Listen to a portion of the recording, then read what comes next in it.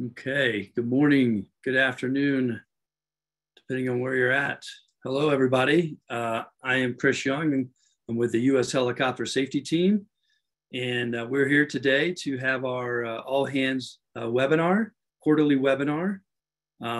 We appreciate, I know many of you are starting to load in to the platform here.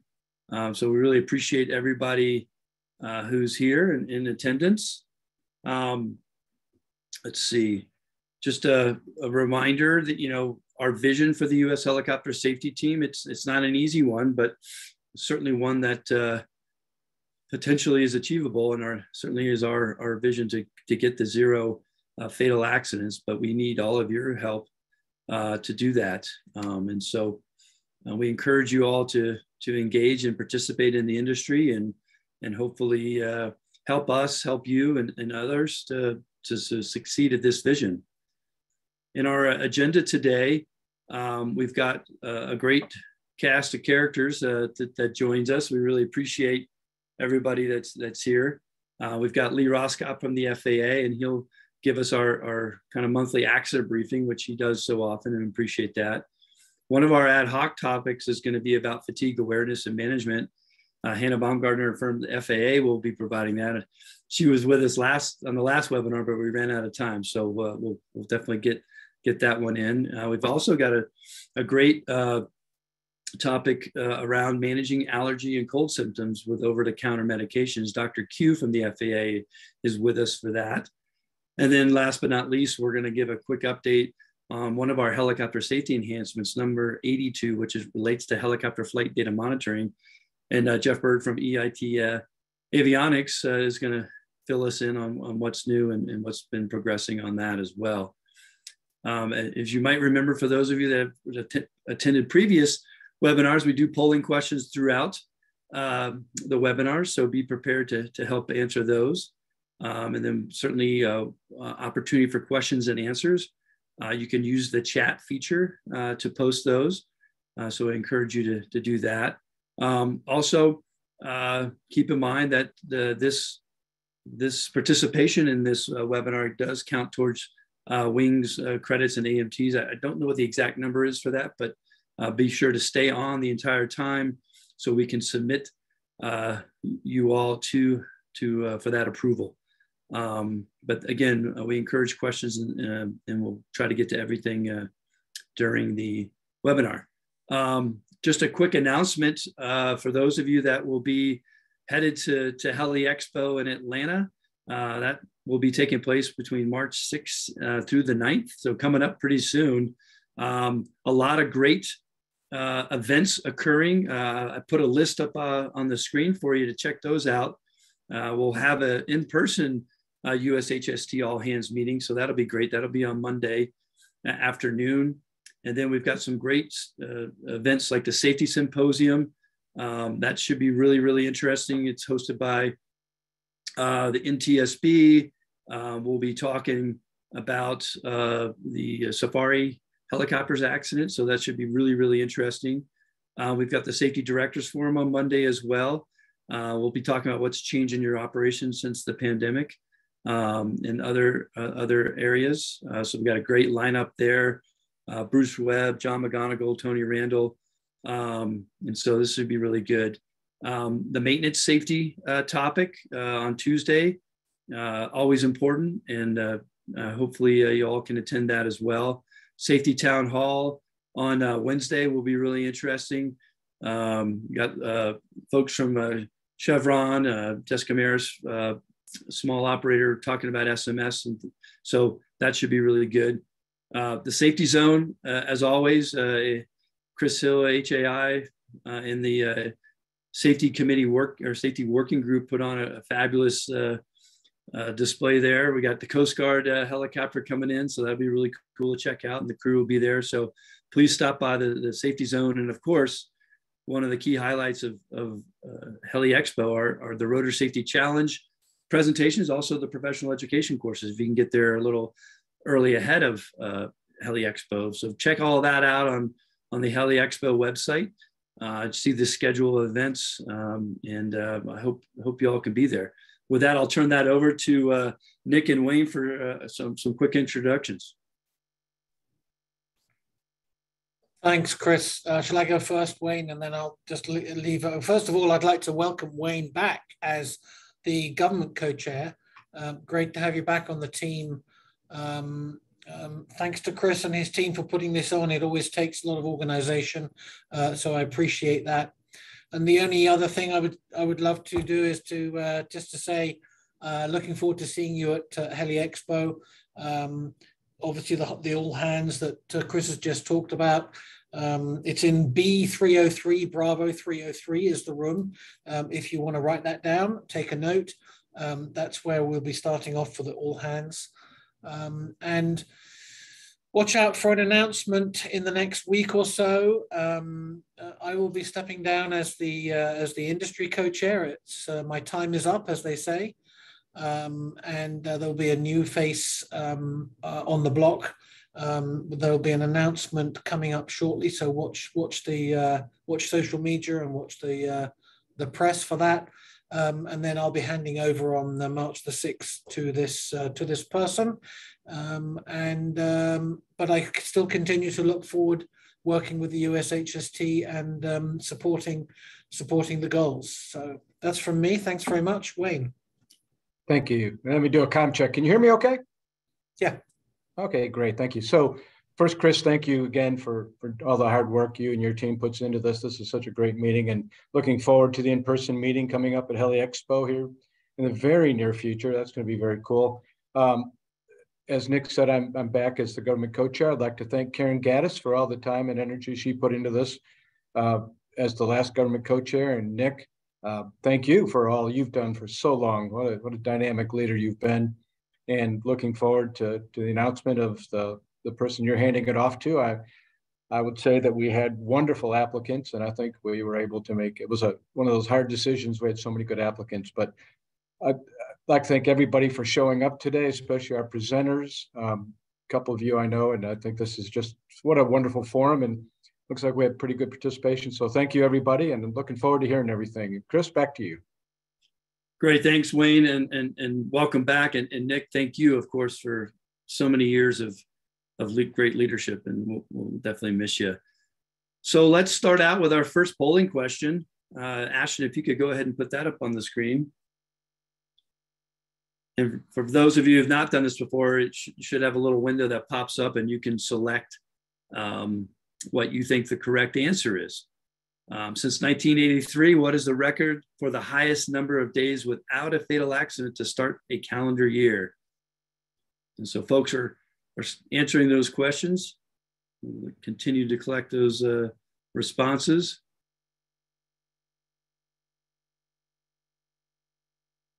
Got about 72% participation. We'll wait a little bit more.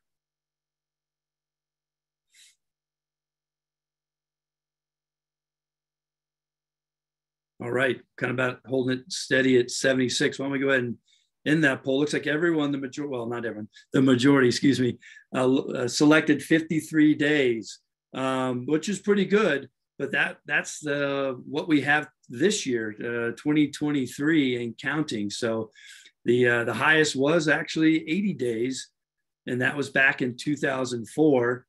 51 days was 1999. And the 48 days was in 2016. So we're at 53. So we're in a close, not so close second, but we're getting there. So let's keep that rolling. And again, that all depends on you all out there in the industry keeping us safe. So great. Well, with that, let's move into our first topic with Lee Roskop. Let me stop sharing so you can share. There you go. Thanks, Chris. Give me a second here. I'll get things pulled up. All right, can y'all see that okay? Perfect. All right, thanks everybody. Good to be back with you again for this this update on our accidents. So getting right into it, where we stand right now on the USHST's 5-year average fatal accident rate. You can see over there on the far right-hand side, we're only not even quite 2 months into calendar year 2023, but for that 5-year average, 2019 through 2023, currently at 0.74 per 100,000 flight hours, as we've talked about in the past. Since this is a 5-year average, it's going to be slow to move because even in the best of years, we have baggage or goodness from the years behind it that have to be overcome. So in this particular case, we have 3 years that are at around 0.8 per 100,000 flight hours and 1 year at 0.67 that's factoring into to the current year. But all said, moving in a better direction than we had been in some of the early parts of other years for our 5-year average. And just to draw the attention here, Chris highlighted at the outset in terms of the USHST's overall goal of 0.55 per 100,000 flight hours for the 5-year average by 2025. So just under 2 years now left remaining to reach that goal. So this chart is maybe one of the reasons that my presentation today will be a little shorter than it has been in other months, and it's mainly because of this gap that you see right here. And Chris sort of teased this with the question up front on the number of days we've started in a calendar year consecutively without a fatal accident. You can see our current year so far, January and then February through the 22nd of the month. And in the current month, we haven't had any fatal accidents, so that rate is 0. The other bars you see up here, if you haven't tuned into these before, this is our baseline rate from 2014 through 2018, and then the far right side of the chart is the end goal that we're looking at, that 0.55. The blue bar is the 5-year average that's in progress, and then the red bar is the average for only those years that are going to count into the USHST's goal by the time we get to the end of 2024. So again, this is another good news chart in terms of the cumulative monthly fatal accident count. You can see January and then through most of February so far, that line is it's still at 0. Ultimately, if that makes it all the way across, I mean, that's the vision of USHST, right? So in terms of talking about rate standpoint, though, really our threshold for a 0.55 in a given year, if we assume that our flight hours remain constant at about 2.7 million, which is where they've been the last couple of years. We're in there around the 16 fatal accidents as a total for the year. With those flight hours constant would get us around that 0.55 mark. So again, lower is better. So the longer this green line can stay on the bottom of the chart, that's awesome. And giving an idea, just again, of the years that are currently feeding into the 5-year average, you can see we hit that. I guess you could call it a plateau from 2018 through 2021 of around 0.8 per 100,000 flight hours. A bit better in 2022. Still not exactly where we want to be, but better than the previous years for sure. And as I talked about when I think we last got together in November timeframe, a big part of that was from around July on. We were having no more than one fatal accident per month, and we actually had a string of 5 consecutive months where that was the case. There was either 1 or 0 fatal accidents for 5 months in a row. That stopped in December with 2 fatal accidents that month, but thankfully 2023 is off to a strong start so far. So fatality rate, same story. Very good news. 2023 so far, a big 0 on that. You can see 2022 was slightly better than the 4 previous years, and if you sort of go back over the past 20 plus years, it ranked among our 5 or 6 best years in terms of fatality rates. Still not quite as good as what we'd seen in that the mid 2014 through 2017 timeframe, but improvement is good. So keep that momentum going. So from an accident standpoint, we're at 1.13 per 100,000 flight hours for 2023 so far. We've only had 4 total accidents that have occurred so far in this calendar year. And you can see if that were to persist all the way through the calendar year, it would absolutely blast any of these previous rates out of the water, which For 2022, we did see an upswing in the overall accident rate, fatal and non-fatal. And this is one of those areas where I think we may have talked about it in the past, that fatal accidents and overall accidents do not always correlate together. We've run different studies of that over the years, and some years they're harmonized, other years they move in completely opposite directions. And this is one of those years where even though the overall accidents were up, the fatal accidents were actually down, and the fatal rate was down. So since there's not much to report in terms of what the industry trends have been so far for this calendar year, just to give you a wrap up of what we look like for the 12 months of January through December of 2022. This is how things shook out for the fatal accidents. Personal private led the way with 22% of the fatal accidents. The second category, offshore, this is something that I'll just say it's been an anomaly in the more recent 10 to 15 year history. For the most part, we can go a complete year without seeing an offshore fatal accident, or we can maybe see one at most two, but to see three in a single calendar year like this is really something that's abnormal, since we've been putting things into the industry coded categories. For the rest of the industry sectors, you see there's not really one that stands out. A grouping there at 2 for the year, and then 3 for the year for those lower 3 categories. And then for the overall fatal, non-fatal accidents by percentage for January, December of last year, the 3 that we have historically seen as high remained high in terms of proportion compared to the other industry sectors. So over 50% of our overall accidents were in the personal, private, instructional training and aerial application categories. A drop off from there with air ambulance running up fourth, and then another significant drop off down to below the 6% range for all the other industry sectors.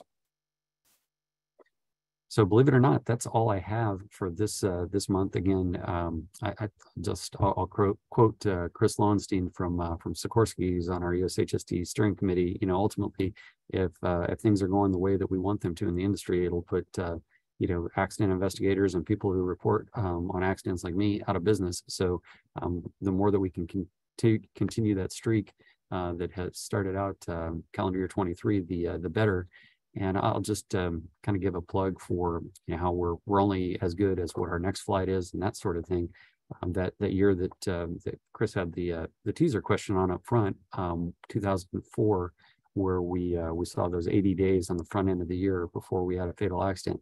That same year, we had a month where we had 8 fatal accidents in a month later in the year. So it's one of those where I think it's just a testament to, things are going great. For the people that are doing things right, thanks for doing things right. You see people that are doing things right, tell them thanks for doing things right.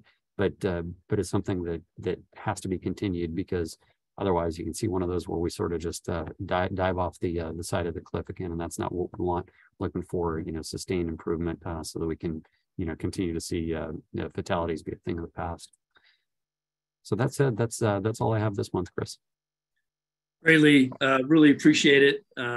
It's great information. I think, for the audience, I think they appreciate having that data or seeing that data, because quite frankly, it's not always easy to figure out. And thankfully you are bright enough to do that for us. So thanks, Chris.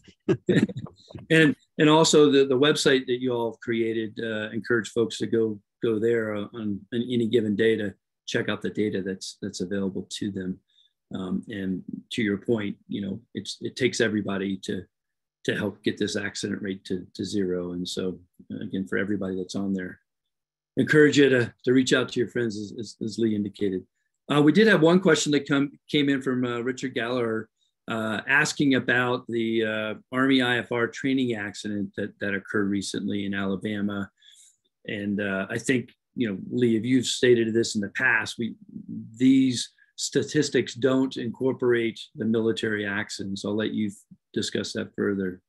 Right. Yeah, absolutely correct, Chris. The numbers that I put up there are for type certificated, Part 27, Part 29, rotorcraft, and restricted categories. So we don't track anything that involves the military, and we also don't track experimental or gyroplanes. Great. And it's not that those aren't important, and Right. those accidents can lead to or help. Understanding those accidents can help the civilian side of the house, but for the statistics, yeah, those aren't incorporated. Another question came in. What category for industry do OEMs fall? Example, Bell, Sikorsky, Leonardo. I'm assuming that, or the assumption is that they have an accident at the OEM, I think is what they're asking. Yeah, and so it would really depend on how the aircraft is being used. I know that I know the manufacturers have training schools, training operations, training academies, that sort of thing. So if it was under if it was being operated in that way, we would put it under the training industry. If it was one of the other segments that more closely mirrored a different operation, that's where we'd put it. So again, it's very much an it depends answer. Okay, great. Thank you for that.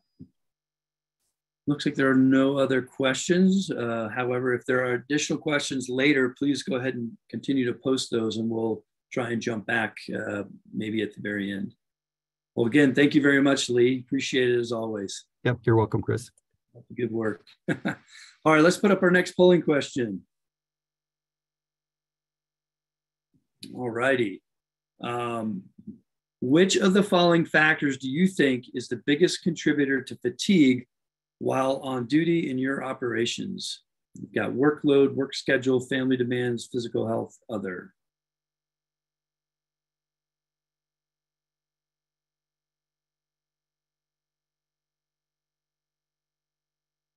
Let people continue to answer that. At about 61% participation. Chris, is my screen up okay? Can you see it? Yes, Hannah, we can see that. Thank you so much. Great, thank you. You've got it in all the slides listed. Just depends on what you prefer. Either way is fine. Say that again, sorry. I just didn't know if you wanted to go into presenter mode. Oh, here we go. It doesn't matter. I think everyone can see the slides. There you go. Okay.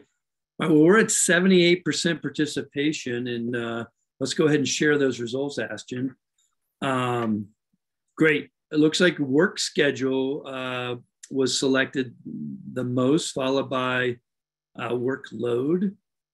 And then we've got family demands, physical health, and other. All right. Well, thanks for those answers, and we'll turn it over to Hannah and let her expand on that question and in the categories or areas that contribute. Hannah? Yes, thank you, Chris, and thank you guys for having me today. I'm happy to talk to you all. Thanks for all of your participation in that question. As you can assume, there's no right answer to that question, right? We have various fatiguing aspects of our life, our work, and we're human beings, so fatigue is always going to be an issue. But it's interesting to see people's, perceptions of fatigue and what are the most compelling aspects of fatigue in our day-to-day operations. So thank you. So I am Dr. Hannah Baumgartner. I am a human factors researcher at the Civil Aerospace Medical Institute in Oklahoma City. I am also very interested in fatigue. I do research on fatigue, so this is a topic close to my heart, and I'm glad to talk to you guys about it today. So I promise, I won't bore you too much, but I do want to start with a couple of definitions. And you might, think that not be necessary, but I will tell you, I have done focus groups with pilots before where we've sat down and been like, we're going to talk about fatigue. And then we've had questions that are like, why are you asking me about my sleep schedule? Because fatigue really is a nebulous topic. It's something that means a lot to many different people. And because of that, it's nice to start off on a common ground when we're talking about this. So I'm using the ICAO definition of fatigue here, and I'm going to talk about a couple of definitions that come from ICAO documents. It's not even necessarily that I think these are the best definitions there are, but when we're talking about something that's so encompassing all these different cognitive, physiological things, it's good to have a definition. So the ICAO definition of fatigue is a physiological state of reduced mental or physical performance capability resulting from sleep loss, extended wakefulness, circadian phase, and or workload. That includes mental and physical activity, and that can impair a person's alertness and ability to perform safety-related operational duties. So there's a lot into this, and I'm going to kind of dig into some additional definitions and topics before talking more broadly, because I think one of our most useful tools in combating fatigue is awareness, right? Is knowing what we're dealing with, understanding some of the physiological aspects that are going to be happening to us as human bodies, and also some of the cognitive aspects. So the first thing is I want to talk about what everybody has as a circadian body clock. And this is a neural pacemaker. And by that, I mean it's an area of the brain in the hypothalamus that monitors the day-night cycle. And this is really what determines our preference for sleeping at night. So, people who are blind, for example, it's very common for them to have disruptive sleep patterns because they're not getting the same inputs to their brain that are helpful in regulating our night cycle. So shift work, where you're working hours that might not align with our physiological day and night, is problematic because it requires a shift in the sleep-wake pattern. And that is resisted by our circadian body clock, which remains locked onto this day-night cycle because it's getting those inputs from the sun, going outside, even little inputs to, sitting near a window and you're getting that sunlight. All of this affects our brain's perception of the day-night time, even if we've gone for many hours without sleep and our body really does need a sleep at that point. So jet lag is problematic because it involves this sudden shift in the day-night cycle, which our body is not, really capable of adapting that quickly. It will eventually adapt, but it needs enough time in that new zone.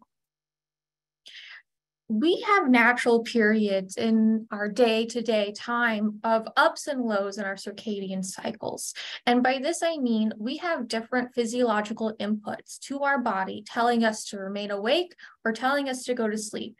And those are what is guided by that neural pacemaker, regulating it through light cycle times.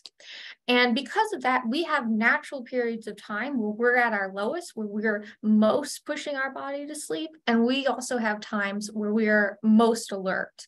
So you might have heard of something called the window of circadian low. And this is a time, it's commonly referred to around 2 a.m. to 6 a.m., where our circadian body clock cycle is really pushing for fatigue and sleepiness, where you're, say, most likely to want to sleep. This wackle, as it's called, occurs around that 2 to 6 a.m. period. And it's also a daily low in our body temperature. Our body is adapting to this daily cycle, telling us now is the time to remote sleep. There are some individual variations in the exact time frame, so that's why we capture this window, but in general, that's when you're going to see it. On the other hand, we have periods throughout our day, like this one called the evening wake maintenance zone. And this is something you might be very familiar with, right at the end of your night, you've been tired maybe from working all day, and suddenly you hit about that 7, 8 p.m. mark, and suddenly you have all of the energy in the world, right? Suddenly sleep seems so far from you. And so this is a period of several hours, right at the end of our physiological day, where our body is really promoting awake and alertness. So often you'll see this around 7 to 10 p.m. at night, right before our body's going to sleep. It has, worked this long day already and telling us, hey, you need to put some last energy in to make it to the end of the day here. And it's really hard to go to sleep at this point in time, which is also why it's so difficult as an individual to try to go to bed early, right? If your body is on the schedule already, it wants to maintain on that schedule. So these are just some of the things that we're dealing with on a day-to-day basis that our body is urging either alertness or sleepiness. And ultimately, we have this constant sleep homeostatic process going on. And this is, as a KO document here defines it, the body's need for slow wave sleep, which is non-REM stages 3 and 4, this deep sleep. And this need builds up across waking hours and discharges exponentially across sleep. So this is basically, we have this level of, in the brain, you actually accumulate adenosine, which is this neurochemical. And the reason that caffeine is so effective is that it is an antagonist for these receptors, adenosine receptors. So it's blocking the receptors that adenosine would bind to, and therefore it's kind of stopping some of the slowing down physiological effects that adenosine normally has throughout the day. So throughout the day, we have adenosine building, building, building. You get a cup of coffee and then suddenly it's not going to be working as hard. It's not going to be able to exert that sleepiness feeling on you. But the problem is that the adenosine is still there, right? It doesn't get away with the sleepiness that'll come around after the caffeine goes away. But it is one of those interesting things about how we're able to kind of modulate our body cycles a little bit here. Now, when we're talking about the factors that can help alleviate this sleep process as we're, working throughout our day and gaining this level of sleepiness higher and higher, there's a couple different definitions here, and these are the last few I'll throw at you, but I think it's helpful just, remembering that we're looking at sleep and fatigue from many different facets, and all of these are important factors in really understanding holistically the idea of fatigue. So for one, we have a cumulative sleep debt. So this sleep loss is what's accumulated when sleep is inefficient for multiple nights. So this builds up over time. Say you have a week of work and you are waking up early each day for work, and then suddenly you hit the weekend, right? Now you don't have to wake up so early and you really sleep in. That's where you're fighting off this cumulative sleep debt across multiple days. On the other hand, there's also acute sleep loss, which has a little bit different of an impairment profile. Here is where, you stay up for longer than 16 hours in a row, and you're really going to start seeing some of those cognitive impairments, performance impairments with work, and just the basically fighting off your circadian drive for sleep at this moment. So those are two different facets of sleep debt, sleep loss. We also see sleep quality, of course, is a big factor in what's going to promote recovery or going to promote more fatiguing cognitive effects. And that really has to do with your ability to get the different stages of sleep. So non-REM and REM cycle. And REM stands for rapid eye movement. It's a stage of sleep where you'll see some body movements, some rapid eye movements, which is why it's called that. But really it's the different stages of sleep together and uninterrupted, the going back and forth between non-REM, REM, different stages of it that are what's important in promoting high quality sleep. And that's what's going to lead to recovery sleep. So if you have acute sleep loss or cumulative sleep debt, your sleep is really a recovery type sleep. And it's not going to be one-to-one where you stay up 6 extra hours and then 6 hours of sleep will make up for that. It's really a lot more complicated than that, and our body processes can take multiple days to recover from different types of sleep debt or sleep loss. And so it's really something that matters for an individual type basis. Now, thank you for letting me go through these definitions. I just want to say, as a researcher, some of these things might seem obvious to you, but it really, really matters when we're talking about things. And, I like to use this as an example of how would you define backside of the clock operations, right? Because this is something that intuitively we all know backside of the clock operations would be very fatiguing as a schedule, right? But when you sit down to talk to someone about it and you say, okay, we're talking about operations that are, say, from midnight to 6 a.m. And then somebody else says, oh, well, I mean, that's not so bad for me. What I care about is like the 3 a.m. to 7 a.m. period. And it gets really difficult sometimes. So that's why I like kind of having this first and foremost, these are the things we're talking about here. Now, whenever we look at helicopter operations specifically, there are a few things that pop into my mind as a sleep scientist of things that are particularly maybe risk factors for high fatiguing operations. So high task demand, you're focusing a lot of attention on your physical body movements whenever you are operating the helicopter, right?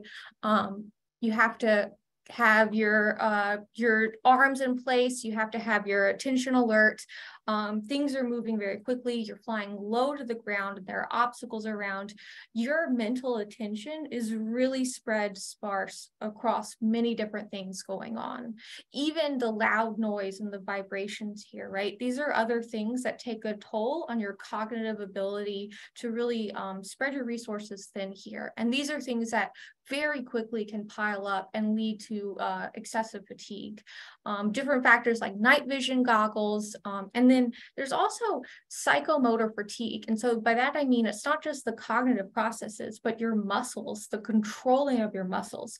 These are things that really take a toll over these operations and things that come to my mind when I think of what might be particularly fatiguing in helicopter operations. In general, you know, whenever we look at any type of shift work, which can be common in some helicopter operations, there are things that raise the flag for fatigue issues here. So risk for circadian disruptions. I also, you know, I talked about the WACL, the window of circadian low, before that period from 2 a.m. to 6 a.m. when our body is most prime for sleep. And, you know, if you're working shift work that you have to be on call during that period, that is going to take a huge physiological toll on your body, especially long-term, right? These are things that lead to increased fatigue over the course of that one shift or many shifts. It is important to note that individual differences can vary greatly, but, you know, there are people naturally, you can think of people who are early birds or late owls, and we really do see that in the literature, the scientific literature and physiology as well. We call them chronotypes, right? Where there are some people who are early risers and they perform better at that morning, but they go to bed and they need their sleep starting at an earlier period, and people vice versa. So while there is a range of some individual variation, it's only going to be so much. So, you know, no matter how late owl you are, naturally, physiologically, that window of circadian low is never going to be too much of an ideal working time period for anyone. Shift work and work where you're on call also has the issue of high and low workload trade-offs. So fatiguing operations can happen whenever there's high workload, but also during low workload, right? I think we can all kind of understand that idea of maybe being a little bored where you don't have a lot of work to do. And that can also be extremely fatiguing because your mind kind of shuts off at that point, right? And it's hard to turn back on. And so having that variation in your workload at that point can be very fatiguing. Inconsistency in schedules is also a huge issue that can lead to fatiguing operations. And this is true both for your work schedule and your home life, right? We all know that there are things at home that can interfere with our ability to get right sleep, especially maybe it's an off day. I'm trying to really, you know, do my best to catch up on this sleep debt. But of course, there are things at home that don't always make that the most opportune place and time to sleep, especially if you're working shift work where the hours are flipped, right? If you're trying to sleep during that physiological day period. I did want to note that there is some research showing that what's key in these types of operations is really schedule consistency. So there is some research done looking at air ambulance operations, especially in Norway, and they seem to have pretty good management of fatigue through their strict scheduling operations. As much as you can manage fatigue and in shift work, it's always going to be an issue, right? It's just about managing it and making it as small of an issue as it can be. These can be, of course, hard to compare to the U.S. operations. There's lots of differences at play, but I did want to highlight that there is some scientific literature looking at these individuals and suggesting that keeping consistent schedules is perhaps a very strong, it's a good tool to have.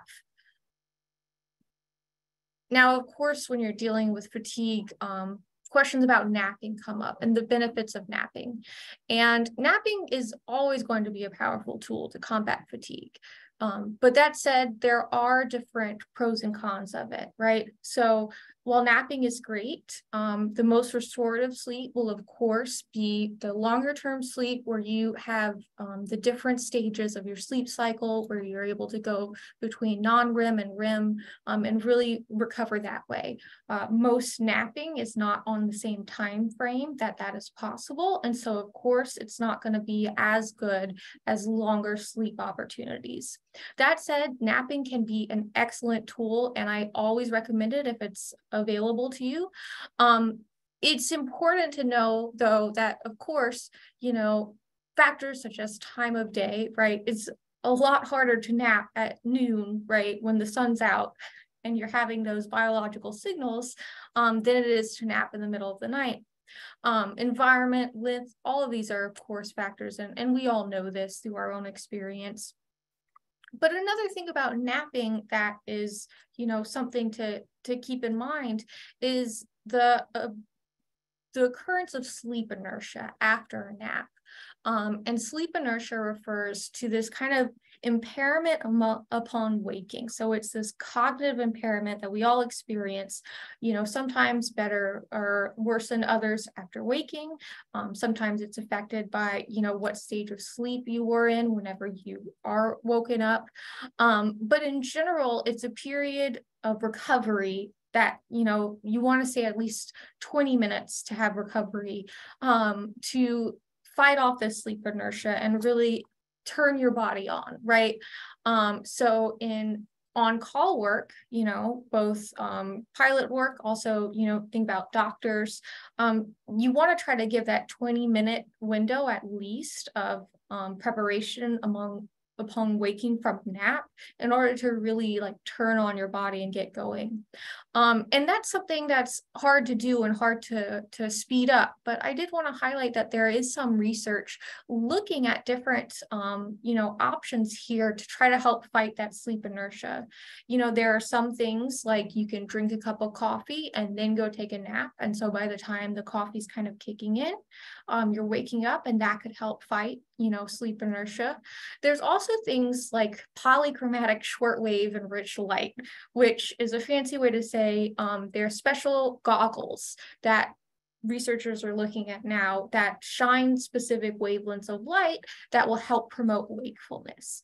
And so there's some research, at least in the lab setting right now, that these are helpful for switching on and preventing that sleep inertia right after waking up. And what's important here is that they're not detrimental to switching back off. And I say this because, especially in on-call type operations, that's one of the considerations, right? You're taking a nap, you're woken up, wait, it was a false alarm. I don't want to have done anything that will prevent me from getting any more sleep in this period where I really should be trying to get the most amount of sleep possible. So it's really hard to have things in our toolbox that are helpful in switching us on, but also switching us back off. And so these are some of the different aspects of fatigue and shift work that I think are really important to think about in helicopter operations. But I will say a lot of my research has worked with pilots in airline studies. And so I just wanted to highlight a little bit about this because there are some interesting facts here that I think will be also beneficial for helicopter operations and also will inform some future research, which I'm going to talk about in a few minutes. But I mainly just wanted to say that I recently performed this focus group study with NASA where we looked at short haul flight operations. So these are pilots that are doing those short flights, 2 to 4 hours, where they're doing multiple shifts in a day, multiple flights in a day. And what they reported to us as the most fatiguing operations are things that make sense from, a circadian perspective, but also things that we will probably see looking at helicopter pilots as well, that the most fatiguing operations are flights that encroach or go through the window of circadian low, that 2 to 6 a.m., or flights that involve circadian switches. And by that, I mean, that's schedules that say you're scheduled for an early morning schedule, then you have a day off, and then now you're on night, right? So your body's being forced to shift drastically for these schedules, and especially kind of the opposite way around, right? Of working nights, day off, then, oh, now I'm early mornings, right? And so forcing our body to adapt even more to these schedules that are maybe not ideal for our physiological day is a little difficult. Okay, and I'm realizing my time now, I'm almost done.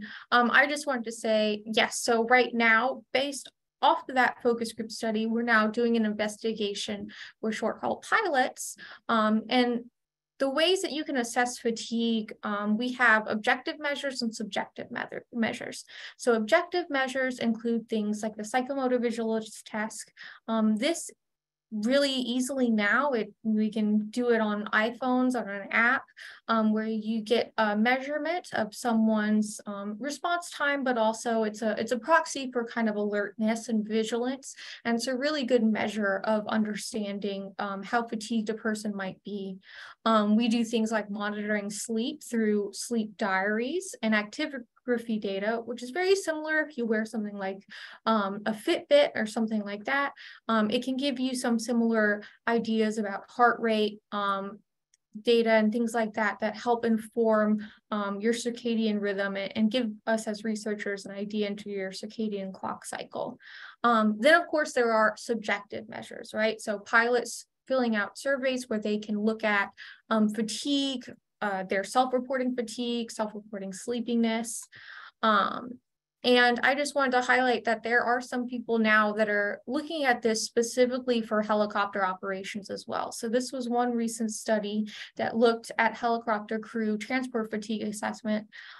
This was looking at air ambulance operators. And, I don't think that this is the end. It's like, this is, the specific assessment that everybody should use, not necessarily saying that, but more so that there are movements now to try to have operationally specific assessments. And so you'll notice on this right here, you look at some of the different questions. Did you use NVGs? And then there's also aspects of kind of other physiological mechanisms that can affect your fatigue. So how many hours since you last ate? How many hours since you last drank a non-caffeinated or alcoholic beverage? So the idea that researchers here were trying to look at was come up with something that somebody can check off and give themselves an idea of how fatigued they might be at that very moment. So again, I'm not saying that this is, the end product everyone should use. I wasn't associated with this study, but I'm just saying that these are the types of things as researchers that we look for to help try to provide this to pilots. And, I just wanted to also say right now that though my work mostly has been in transport category aircraft pilots so far, what I will be doing in the near future is starting to look at fatigue in helicopter ambulance operators. And so there will likely be a focus group study followed by a field study. And I will probably be reaching out to different operators in the near future as we start to plan some of the specifics about this. So if you have any questions for me, please don't feel free to reach out. Here's my email address, and I'm happy to answer any questions. Wow, Hannah, that was awesome. Thank you so much. Really relevant information for everybody. I know there's a couple air ambulance folks on the webinar, so I'm sure they're appreciative of the study and the information regarding their type of work. But yeah, fatigue is definitely a kind of a shared responsibility, right, between the workplace and home. And so as individuals, it's incumbent upon ourselves to make sure that we show up to work fit for duty, ready, not fatigued. And if we are, we need to account for that somehow. And some of those recommendations that you right, and part of that is also creating the culture, right, that you feel comfortable recognizing your own fatigue and reporting that and making the smart decision to maybe not take that flight. Or Great. We did have one question from Richard Galler. How much does age affect fatigue? Yes, definitely. Age definitely affects fatigue. And, at different ages, we are more likely to need different things out of our sleep, kind of, if that makes sense. So, the idea of, say, teenagers being night owls, staying up late, having trouble in the morning, physiologically, we see that as well. Typically, as you get older in age, you do require more sleep for recovery.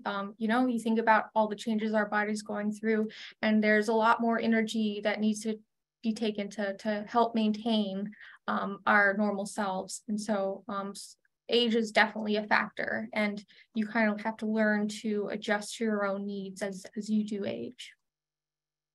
Right, because we can't get younger. Yeah. As much as we all wish we could.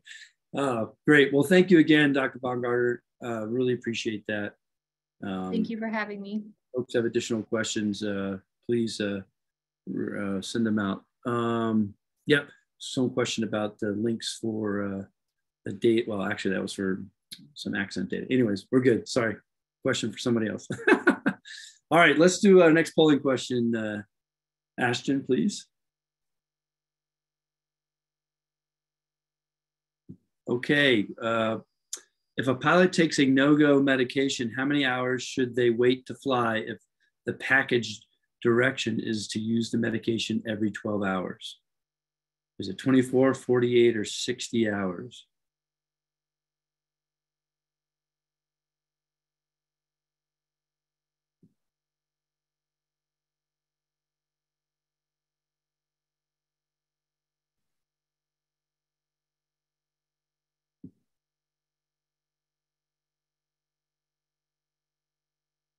All right, why don't we go ahead and share those results?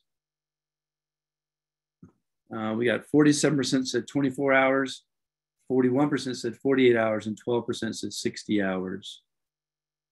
If Dr. Q, I know you're limited on time, would you still be able to kind of briefly, well, first help answer the question and briefly go through some of the information?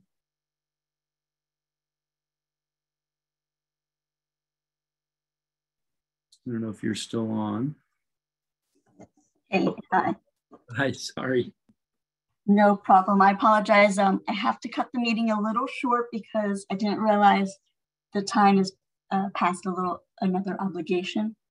But I would like to spend a little bit of time to see if I can answer some of the questions. Thank you. For the polling question, it really depends on either the half-life of a medication. If you don't have the half-life, then it would be the interval of the medication. So 5 times the interval of the medication. And so if it's 5 times a medication that's taken every 12 hours, it would be 5 times 12. So the answer would be 60 hours. And I know the wait time is usually one of the hardest questions to kind of answer. So I wanted to kind of go over 2 resources that we have available. Yeah, Dr. Q, maybe what are some of those no-go medications? Yep, let me show you the resource, and then on that page it has the website on it. Which screen do you see? Do you see my page? I see the presenter mode screen. The presenter one, so that's the wrong page. And if not, don't worry about it. I think everyone can see it pretty well if you just want to go to the next slide. Now, okay. So this is a document that we had created 2019 in conjunction with USHST. You can find it on FAA's website, FAA.gov/go/pilot-med. This is a 5-page article that kind of goes over several of the main over-the-counter medications. And I was focusing most of today on the symptoms of allergies and cold. And on page 4, I believe 3 and 4, it goes through kind of the go medications, where if you take it, if it's the first time you take it, there's the usual default 48 hours, so you know how the medication is. Whereas the medications that are no-go, they generally have more side effects that are concerning for aerospace. And one of the things that I wanted to key in that's not on the page is medications have 2 different names that are mostly seen on the medication products, and that is either the generic name or the trade name. And it's either a trade name or brand name. So the problem with the generic name is it's usually more complicated to say, and so most people tend to say medication by the brand name, like Tylenol versus acetaminophen, Aleve versus ibuprofen. But the problem with knowing a medication by the brand name is brand names have more than, it can be either a single medication or multiple medications. And if you only identify a medication by the brand name, the biggest name that's usually on the box, you probably won't be able to identify all the medications in there. And when it comes to cough, cold, and allergy medications, a lot of them are combination products. So for all these boxes down here, they all look pretty different. Tylenol cold, Alka-Seltzer, Dayquil, Sudafed. And most people who know Tylenol, they just stop at the word Tylenol and think it's just acetaminophen. But the problem is it comes in multiple colored boxes, and this one's actually Tylenol cold multi-symptom. Or Sudafed can usually be just a nasal decongestant, but when they say Sudafed PE, pressure, pain, and congestion, and cough, it's actually a combination of these 3 medications. So although these 5 boxes below look fairly different, all of these products, whether it's a multi-symptom or a plus, they all have acetaminophen, dextromethorphan, or phenylephrine. And the other example I have is it could be a liquid, a tablet, or even a pill. And all these, although it still says a really big Tylenol or Sudafed or just Mucinex, which most people identify as a cough expectorant, all 4 of these have 4 medications. And when they're branded, it either says max, severe, so there's no commonality to know that if it says severe, it's going to be certain medications. So the best thing to do is when you flip to the, I'm jumping all over the place, apologies, because I have to leave in at least 1 more minute. But if you look on the back of the medication, any medications, whether it's above the peel or below the peel, if there's not enough room, you'll see a medication label. And all goes in particular order, where the top section is going to be the active ingredient, and that will tell you how many different medications are in there.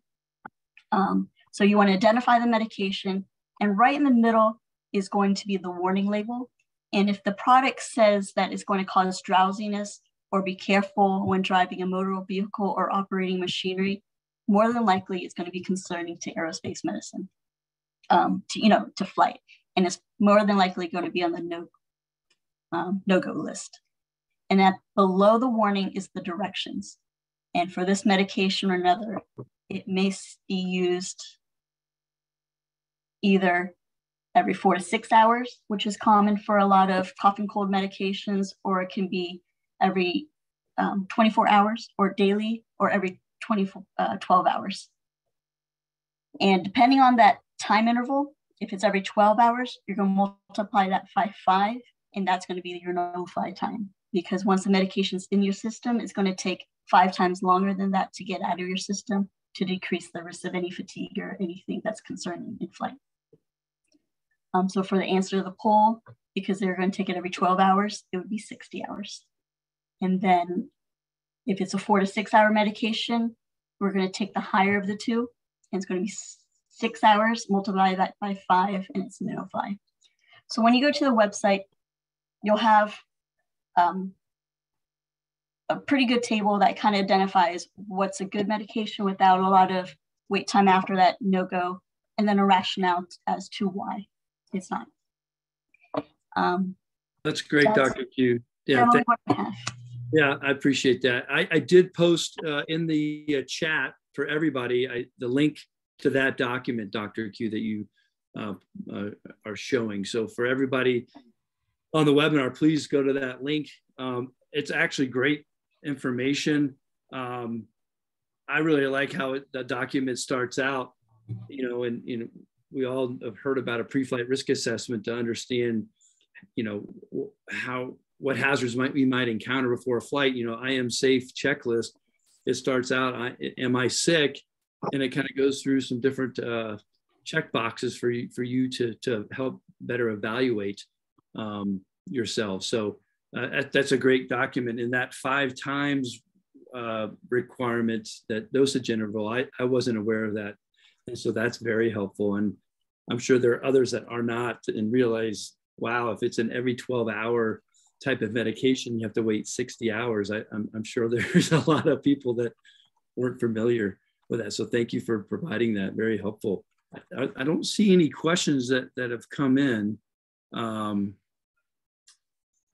But if there are, please let me know, and I can share those with Dr. Q even after she signs off. Thank you to everyone for letting me present. If you have any questions, please send them to Chris and I'll answer them. Thanks. Have a wonderful day. Very helpful. Thank you so much. Okay, Ashton, can we put up our last question?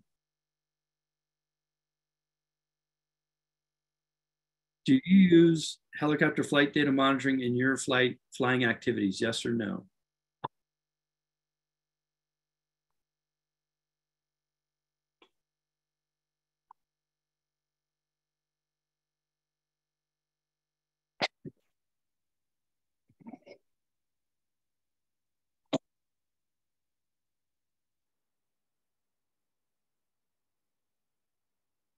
Let those continue to come in, about 60%.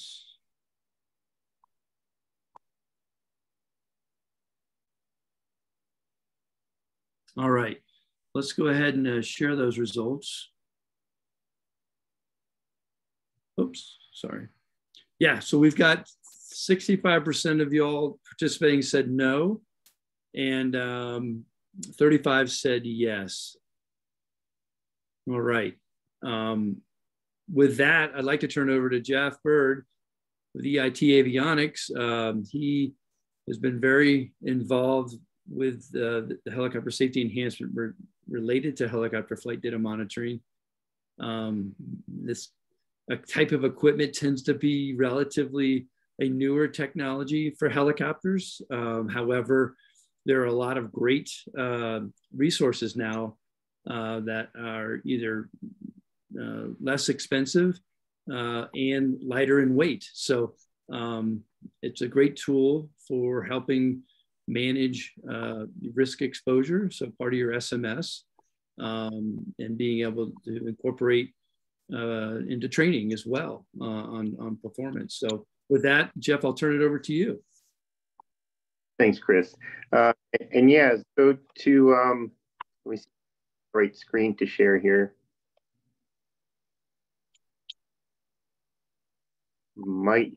And yes, I think you are seeing the right screen. So to your point, the technology has been improving over time. It's become less expensive. I've been honored to kind of be part of leading the charge here on trying to get some outreach regarding HFDM to the public, and the irony being that the folks that usually most need to hear this message are often not the sort of folks that wind up on a safety call. So in a way, I was actually excited to see that perhaps 60-odd% of the folks on this call may not be using HFDM currently, and maybe I can help connect the dots as to that might be easier than you suspect, and it might be more beneficial than you suspect. I'm going to focus on the actual safety enhancement for this briefing. And you'll see where I'm going with this as far as the prompt support material here in a few minutes. So a quick review of what is HSE 82. It is specific to helicopter flight data monitoring. This particular safety enhancement is sort of my favorite, necessarily because I'm on it, but because it informs all the rest of our safety enhancements. So whether you're talking about an accident rate, whether you're talking about what's your flight department performance on 2 a.m. to 6 a.m. regarding sleep schedule, just like we were talking, or if somebody suddenly got a change in the way their flying approaches, and you can relate that back to a change of medication that they thought was fine, but a performance consequence. And that's just today's topic. So you could easily imagine how having a data recorder on your aircraft might change how your flight department rates. And just as a bit of humor, I've often joked, if you bolted a bar of soap in the helicopter and told pilots that's a data, it's going to capture everything you do, you've already changed behavior. So it's fascinating psychological. However, specific to the HSE, I'm going to do an overview of scope, which has changed a little bit since we started this effort, and we do have some changes, which I'll go over. Output number one is the outreach of today's meeting is a little bit a part of. We're 99% complete, and I'll say we've been 90% complete for something like 2 years.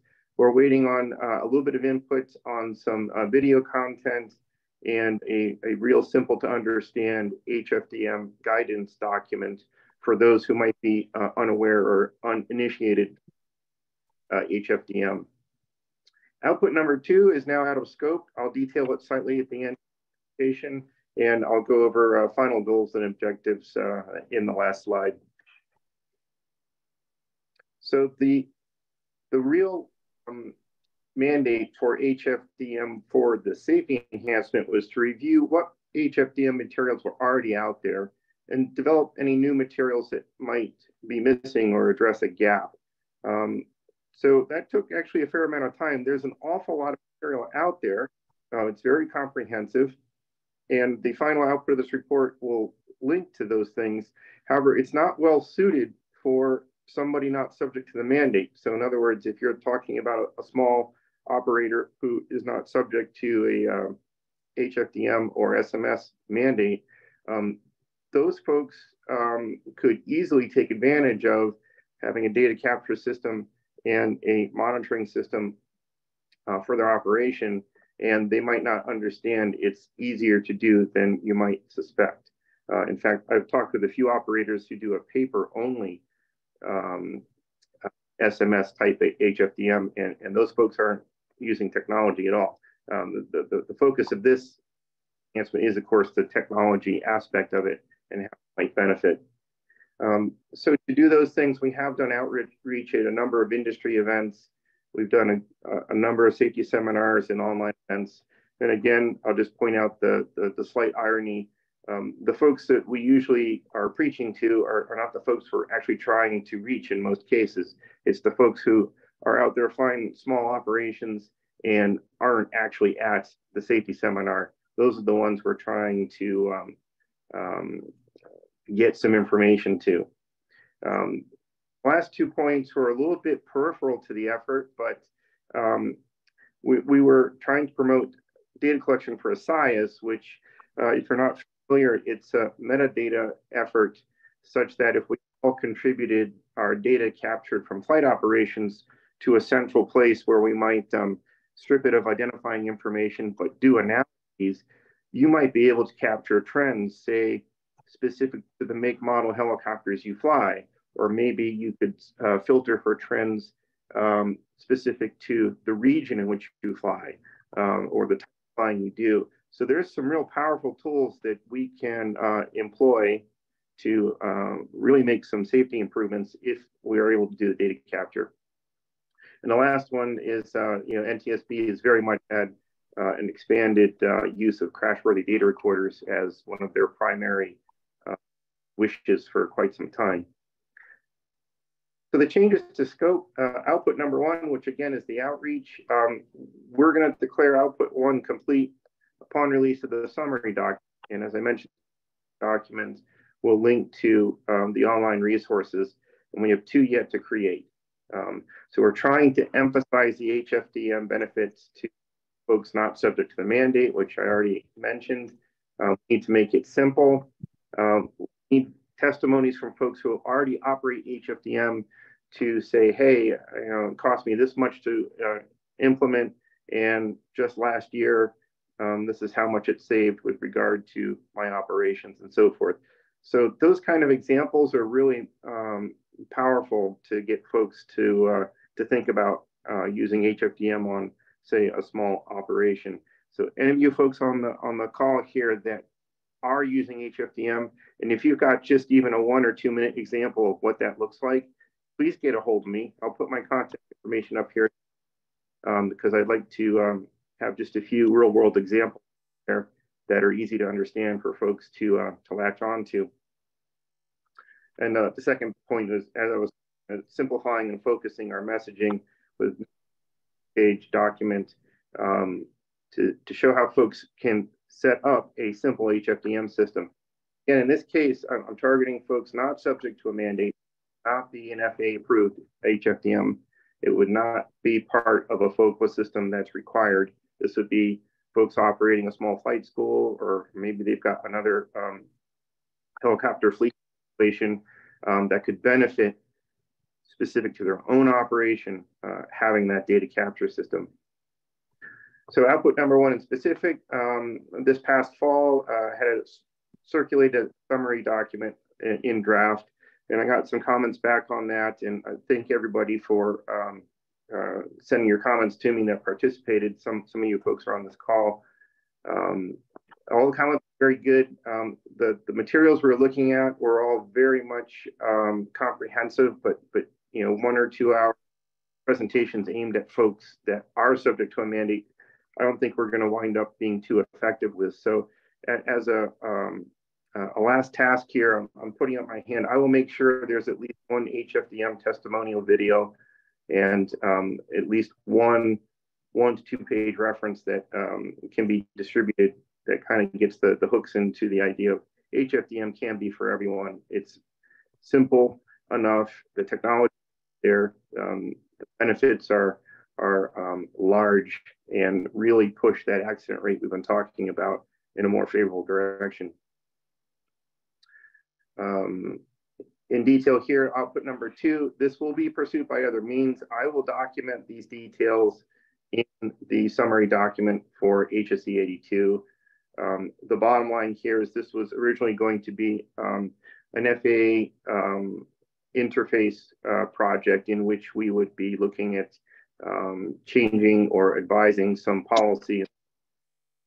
We're going to do that, but we're going to be outside HSE 82. And the same thing over and over, and I've made it in pretty red letters there. Looking to complete that video content for HFDM testimonials. And again, that could be some of you folks on this call. I will do one myself as well. So we'll at least have some materials here that are going to be linked to the final summary document, as well as a 1 or 2 page safety sheet, which basically is going to be HFDM for everyone. It's got to make the case to employ technologies out there, and here's how you can do it. Once the safety enhancement is closed out, we will be continuing to create further HFDM materials, both on the safety team, and I can speak personally for my company. We will be putting materials out there as well to support this stuff going forward. Of course, the FAA clarification or revision of guidance related to HFDM. So that's it. I went a little fast on the talking speaks. I know we're going a little long schedule there, but I wanted the last slide, which is pretty much, I'll be at Expo. My contact information is up there for my mobile phone and my work email.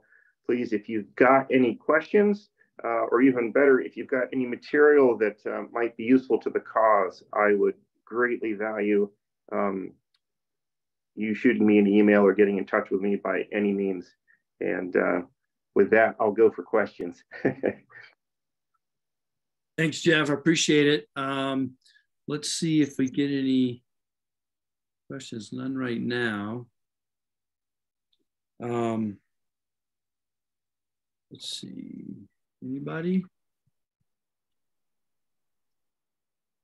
Well, again, for folks that may or may not know what a helicopter safety enhancement is, there are a number of these that the USHST has embarked upon implementing and researching, and as a result of the accident studies that the team did in the past, and certainly this in one in particular was that, again, if a flight data monitoring tool and program was in place, that it could have helped to mitigate or perhaps reduce the opportunity for an accident to occur. And so, you know, again, as Jeff said, as a small operator, you have an opportunity to have this kind of resource on your aircraft, and doing some type of review of performance of flights for yourself and or for other pilots that are operating your aircraft. Jeff's got his email address in the chat for folks. I think looks like Cliff Johnson has a question. Ashton, I don't know if you can allow Cliff to speak.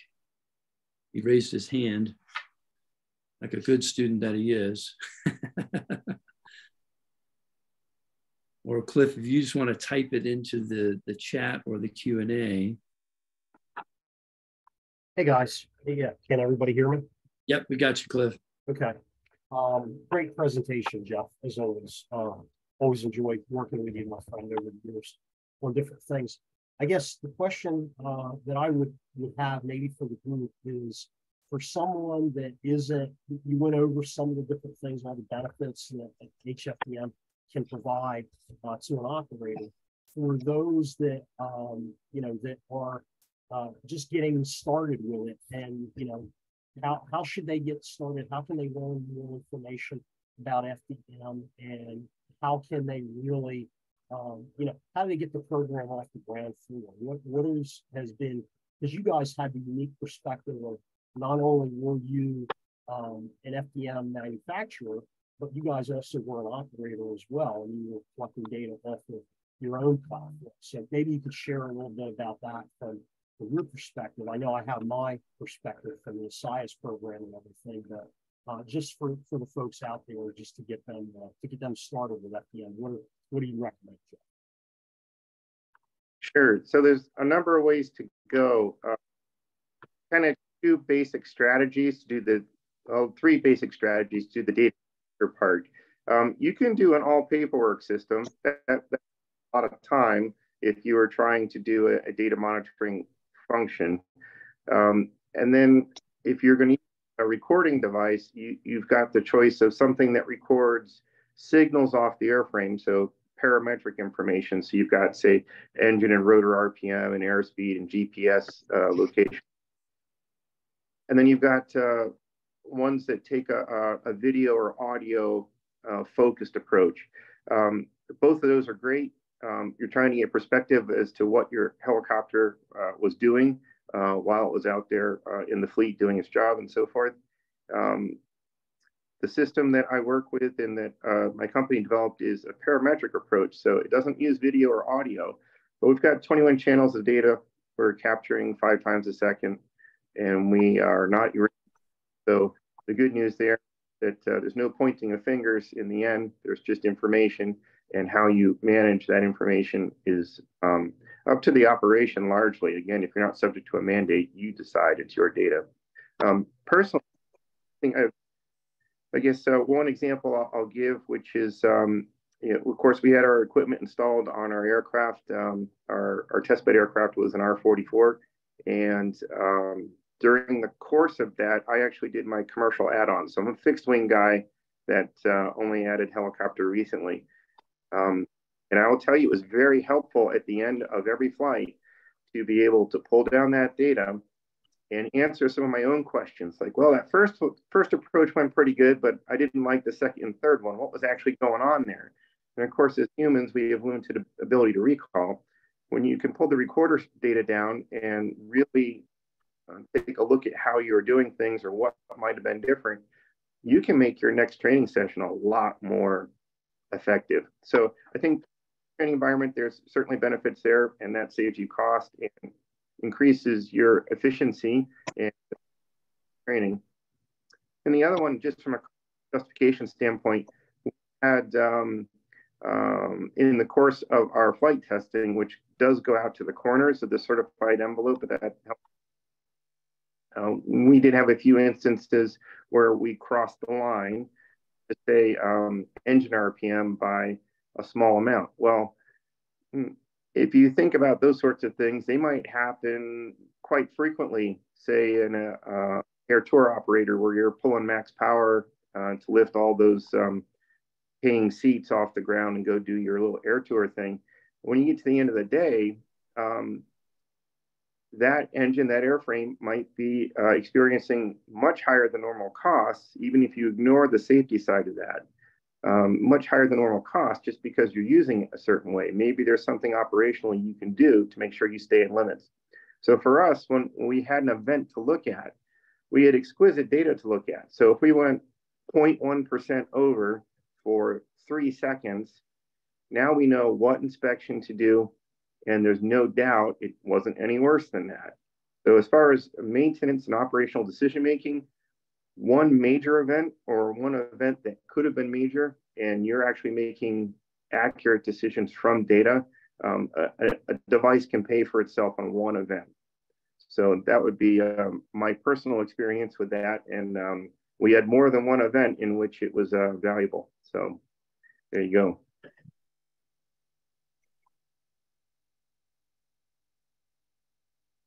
Alrighty.